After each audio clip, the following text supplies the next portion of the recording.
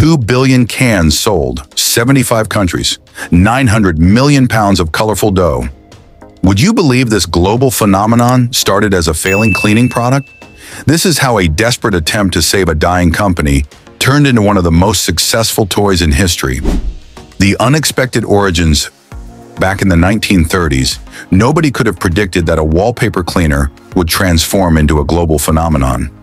In Cincinnati, Ohio, a company called Koodle Products was making a putty-like substance to clean coal residue off wallpaper. Not exactly the most exciting start for a toy. But here's where it gets interesting. Kay Zufall, a nursery school teacher, was frustrated with how hard the modeling clay was for her students to use. When her brother-in-law, Joe McVicker, who worked at Koodle, showed her this wallpaper cleaning putty, something clicked. She saw potential where others saw just a cleaning product.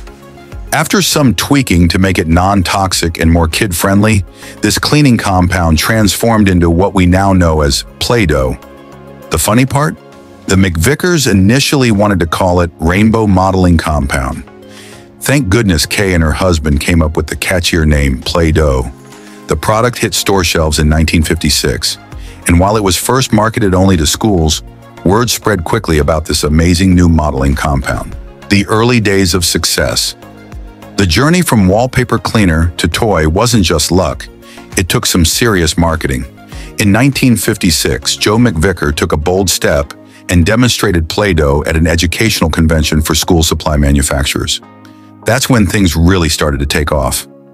Woodward and Lothrop, a department store in Washington, D.C., became one of the first retailers to stock the product.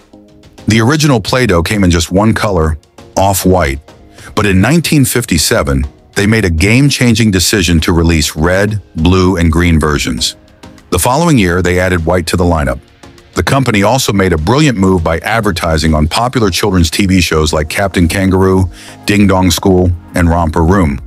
By 1958, Play-Doh sales had skyrocketed to nearly $3 million. That was huge for something that started as a cleaning product. The secret recipe. But what exactly is in this weird putty thing that children's love? While the exact recipe is closely guarded like KFC chicken, we do know the basic ingredients. It's primarily a mixture of water, salt, and flour, but there's a lot more science behind it than you might think. The magic starts with starch, which acts like tiny microscopic sponges. When mixed with warm water, these starch molecules swell up and create a gel-like network. That's what gives Play-Doh its structure. But it's not as simple as mixing flour and water. There's a whole bunch of clever additives that make it special. Some ingredients work as lubricants, helping the dough slide smoothly between your fingers. That's why it doesn't stick like regular dough. While others act as preservatives to keep it fresh, and there are even special ingredients that prevent it from drying out too quickly. And then there's that signature scent. In fact, it's so iconic that Hasbro actually patented it in 2018. They describe it as a sweet, slightly musky, vanilla-like fragrance, with slight overtones of cherry and the natural smell of a salted wheat-based dough. The science behind Play-Doh. The reason Play-Doh feels so unique is all about the science of starches. You see, starch comes in two types, amylose and amylopectin. The wheat starch used in Play-Doh contains about 25% amylose and 75% amylopectin, the perfect ratio for that right consistency. When you're playing with Play-Doh, there's actually some pretty complex chemistry happening right in your hands. The amylose helps make it sturdy enough to hold shapes, while the amylopectin prevents it from getting too hard. They've also added special ingredients called surfactants. Think of them as tiny mediators that help all the other ingredients play together. Have you noticed Play-Doh dries out if you leave it uncovered overnight? That's because the water starts to evaporate, leaving behind all those dry ingredients. But when it's fresh and properly stored, all these components work together to create that perfect, pliable texture we know. The manufacturing. Moving from the recipe to the factory floor, this is where the real magic happens. Giant mixers, kind of like enormous kitchen mixers, precisely combine all those ingredients. The process starts with mixing the dry ingredients and flavorings. Just like baking a cake, but on a massive scale. And here's a cool fact. Different colors need different amounts of water to achieve the perfect consistency. A vibrant red might need more water than a sunny yellow to get that perfect Play-Doh feel. But overall, they stick to a pretty specific ratio, about 70% dry ingredients to 30% water. Once everything's mixed together, the compound gets heated to around 70 degrees Celsius for a short while. This temperature is crucial. It's just enough to activate all those binding properties we talked about earlier. And then there's quality control. Throughout the process, technicians are constantly checking the consistency, texture, and color. They even run samples through metal detectors to make sure no tiny metal bits accidentally got mixed in during production. From factory to fun, the final steps of the process are pretty fascinating. A long conveyor belt lined with empty Play-Doh containers wait to be filled. A machine, nicknamed the stuffer, scoops out perfectly measured blobs of the warm compound and drops them into each container. Right behind it, a robotic arm precisely places lids on each tub.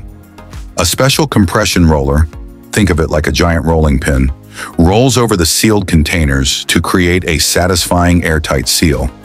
This seal is super important. It's what keeps the Play-Doh from drying out before it reaches the customer. Innovation and evolution. Over the years, Play-Doh hasn't just stuck to basic modeling compound, it's constantly evolving. One of the biggest game changers came in 1960 with the introduction of the Play-Doh Fun Factory. This genius invention let kids extrude the compound into all sorts of fun shapes, kind of like a pasta maker for Play-Doh. Then came other cool innovations, like the Fuzzy Pumper Barber and Beauty Shop in 1977 and the Mop Top Hair Shop in 1986. These sets let kids style hair made from Play-Doh. In 2012, they introduced Play-Doh Plus, a lighter and softer version of the classic compound. The numbers are pretty mind-blowing too. Since 1956, they produced more than 2 billion cans of Play-Doh. That's about 900 million pounds of modeling compound. Today, they make about 95 million cans every year, and you can find it in 75 countries around the world. The cultural impact. Play-Doh has become such a huge part of our culture that it's earned some pretty impressive recognition. In 1998, it was inducted into the National Toy Hall of Fame in Rochester, New York. In 2003, the Toy Industry Association included it in their Century of Toys list, a collection of the 100 most memorable and creative toys of the 20th century. The compound's iconic status doesn't stop there. Remember that distinctive smell we talked about? It's so beloved that in celebration of Play-Doh's 50th anniversary, they actually created a limited edition perfume inspired by it. They designed it for highly creative people who seek a whimsical scent reminiscent of their childhood. It's amazing to think how far Play-Doh has come from its beginnings as a wallpaper cleaner. This simple modeling compound has sparked creativity in generations of kids, become a cultural icon, and continues to evolve with new colors and playsets. The next time you pop open a fresh can of Play-Doh, remember, you're not just holding a toy, you're holding a piece of history that's been bringing joy to people for over 65 years. And that smell? Well, now you know it's not just any scent. It's a patented piece of childhood magic. If you enjoyed learning about the magic behind Play-Doh, don't forget to give this video a thumbs up. It really helps us create more content like this. What was the coolest thing you ever made with Play-Doh? Let us know in the comments below. Don't forget to hit that subscribe button and ring the notification bell to catch more fascinating stories about how everyday things are made. Until next time.